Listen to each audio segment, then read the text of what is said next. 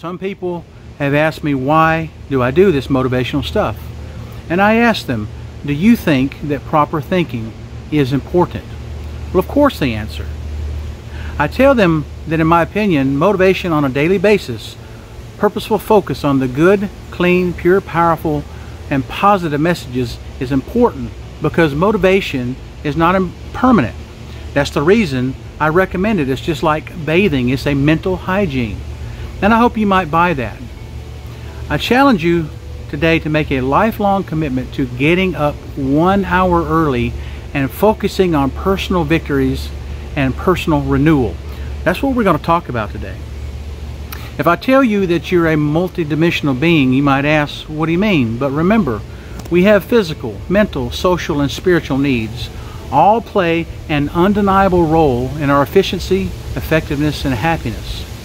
Bruce Barton once said that when I consider a tremendous consequence that comes from a little thing, I'm tempted to think there are no small things. So imagine you're walking in a forest and someone is cutting down a tree. What are you doing, you ask? I'm sawing down this tree, can't you see? They answer. Well, you look exhausted. How long have you been working? And they answer, about 5 hours. Well, why don't you take a break, you answer, for a few minutes and sharpen your saw. I don't have time to sharpen the saw, they say. I'm too busy.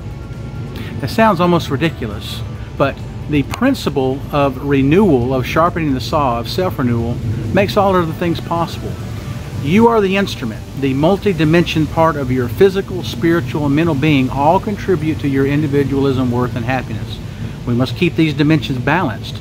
Otherwise, we can face disaster. The physical dimension involves caring more for our bodies, eating right, rest, and adequate exercise.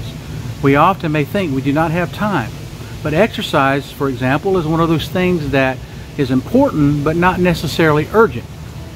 But the more you neglect it, eventually it becomes urgent, or we may have adverse consequences. The spiritual dimension provides a center and leadership to our life. It's a private area, but a supremely important one. It should draw on timeless principles from humanity. Personally, I find renewal and daily meditation of scriptures and motivational content because it represents my value system of love and obligation to myself, my God, and my neighbor. Of course, these principles are reinforced by thought, study, and action.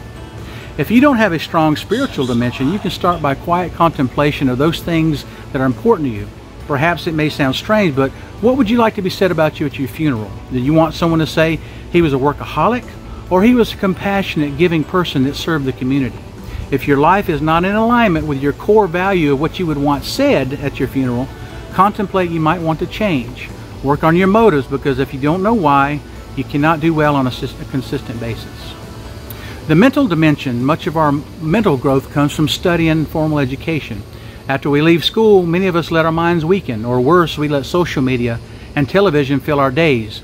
We do not expand our minds or explore new subjects. We don't learn to think analytically. We do not continue to learn and write and express ourselves in a clear, concise manner.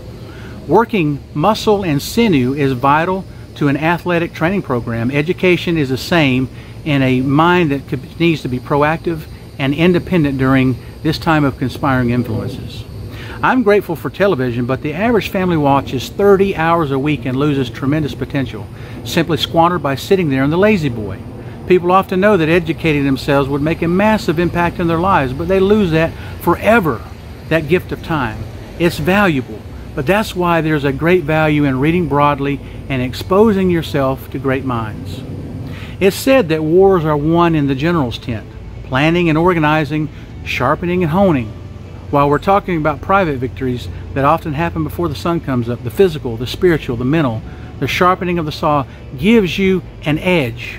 There is no other activity on this earth that can compare to value to 1 hour of daily private victories. Your physical relationships, the restfulness of your sleep, your ability to endure stress is all improved. This sharpens our consciousness. So I ask you to remember that the endowment of your consciousness, properly aligned with proper principles, gives you an edge in this life. The wonderful thing is that while we consistently work on one dimension, our awareness and our strength to address others may increase. Ultimately, being sharp is so that we can be powerful and effective as an influencer. You may have seen the video that I made called Helping Yourself and Helping Others. It's about reflecting to others about their potential and helping them grow. And the best way to do this is to be sharp, capable, aware, and mindful yourself. Seeing family and friends and our children and ourselves with additional strengths allows us to see ourselves in fresh ways. It may be said generations from now, if we do what we're supposed to, we may be the builders of families and the builders of peoples. So again, I challenge you to make a lifelong commitment to getting up 1 hour early and focusing on personal victories and personal renewal to sharpen the saw. My friends, this is your friend Scotty Nichols. As always, I invite you to listen to the good, the clean, the pure, the powerful, and positive, to be mindful and to understand how your mind works in this challenging time. We have the capability as human beings to overcome and to adapt. I know these principles are true. Renewing ourselves physically, spiritually, mentally, intellectually, socially are all important. They are self-enhancing. And I promise you that if you work on these things, I'll see you at the top.